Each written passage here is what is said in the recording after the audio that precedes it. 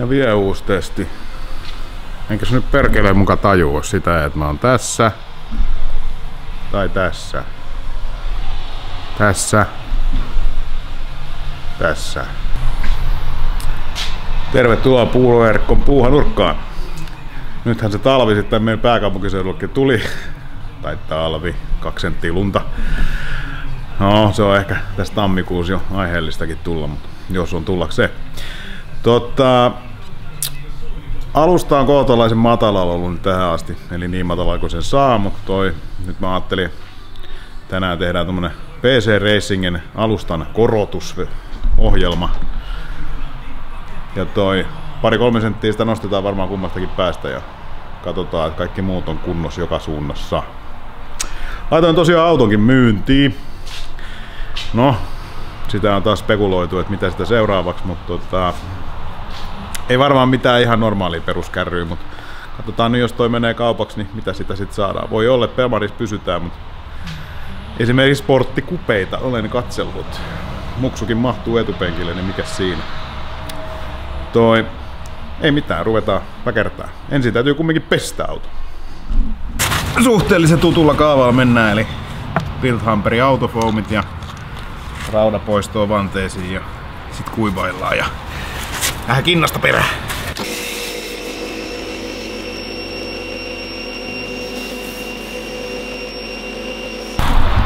Ihan hetken kun antaa autofoamin vaikuttaa, niin se on vähän tehokkaampaa, niin 5 minuuttia sit huuhdellaan pois.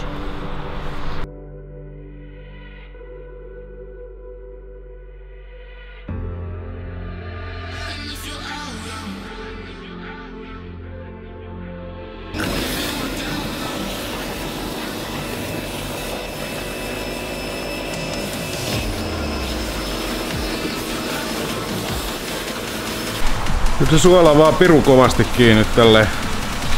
Mä en tiedä, onko ne vaihtanut taas jotain suola-ominaisuuksia. Jos tiedätte asiasta, niin kommentoikaa tuonne alas. Mun mielestäni ne on taas muuttanut sitä suola-ominaisuuksia. Ei lähde kyllä millään valkoisesta ainakaan pois. Kaikki myrkyt joutuu laittaa. Sitten otetaan kinnas esiin ja vetästää toi Gionin Bathe Helsingin autokylmästä Jarnolta tilaukseen. Ja tätä töräytetään semmonen sopiva määrä. Eli nyt feedingi on mahtava.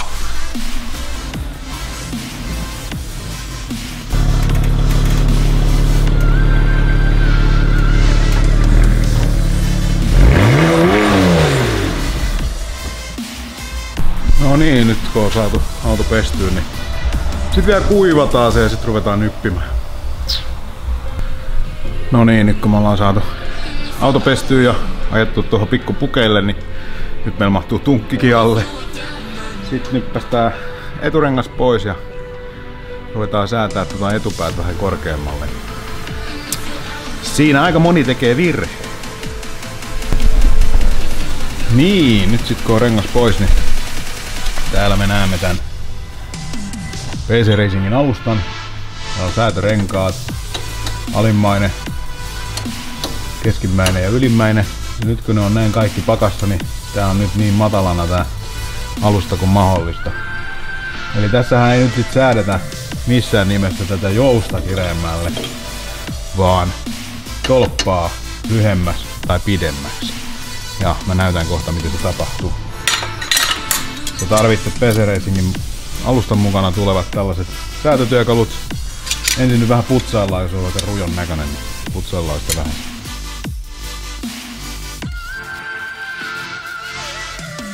Ihan ensimmäiseksi on tää alimmainen säätörengas auki. Se on lukittaa koko pakan. Sitten aletaan tästä keskimmäisestä säätää tätä iskaria. Se iskari kääntyy tuolta, se iskari on täällä kupissaan kierteellä. Niin koko iskari tulee nyt pidemmäksi, eli silloin auto nousee.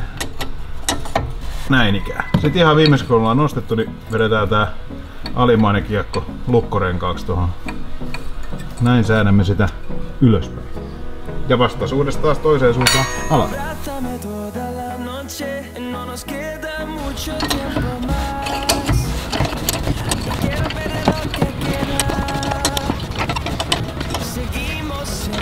Sitten on suositeltavaa, että tää mitataan tää matka, että kuinka paljon sitä oot nostanut, niin saa toiselta puolelta samalla korkeudelta.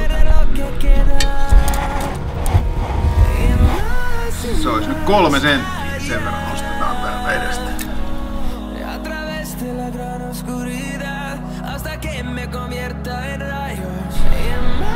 No ei se nyt tää rakettitiedet ollut, mutta nyt se auto nousi 3 senttiä. Nyt sama toiselle puolelle. No niin, ja nyt on sitten toisella puolella tehty sama operaatio, eli 3 senttiä nostettu. Ja ihan viimeinen toimenpidehän on sitten niin, että täytyy muistaa tää alimmainen lukko vetää takas kiinni, ettei se siellä ei yksinäisesti pääse. No niin, nyt onkin sitten takapään vuoro, eli takarengas on otettu irti. Takapään säätö on täällä. Ja se tapahtuu nyt sitten niin päin, että vedetään tätä jousta enemmän kasaan, niin auto nousee. Eli nythän se aika lailla tiiviisti pakattu, siinä on vähän ahdas nyt vetellä, mutta yritetään saada.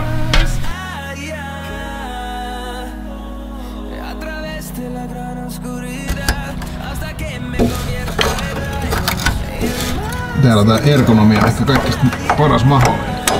Mut tästä pikkuhiljaa nyt. Tilaa ei ole.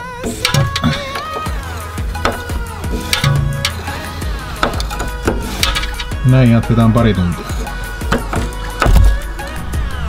No niin, nyt on saatu säädettyä sen verran, että siellä on pari senttiä enemmän tilaa, mitä siellä aikaisemmin oli. Samaa toiselle puolelle. No niin, nyt onkin vuorossa sitten tämmönen autotuunaajan lounas, eli kanasalaatti. Lihaa on sen verran, että täytyisi vähän saada sitä pois. Nyt näitä blogeja on tullut muutamia tehtyä ja palaute on ollut hyvää. Kiitos siitä teille. Ja jos nyt haluatte, että mä jatkossakin teen näitä, niin painatkaa tykkää, peukkuu ylöspäin. Pistäkää kanava seurantaa ja ehkä me sitten saadaan vähän enemmänkin tehtyä näitä jossain vaiheessa. Tahti on ainakin kiihtynyt tässä vuodessa sisään aika paljon, että olisiko tää jo 5, mitä näitä tehdään, mutta se voi kiihtyä vielä entisestään. Nyt kun mulla on toi auto myynnissä, niin saa ehdotella, mikä olisi sit seuraava auto. Kyllä mä ite oon kattonut jo Pemarin valikoimasta jotain, mutta toi perheellinen ihminen kun on ja pieni poika on, niin sekin pitäisi mahtua mukaan. Vaimo voi nyt välillä jättää kotiin. Kaikki ei tarvi ehkä olla samaan aikaan kyydissä koko ajan, mutta kommentoikaa tuohon alas, mikä olisi sun seuraava auto. Mikä voisi olla ehkä munkin seuraava auto. Ei mitään, nyt syödään.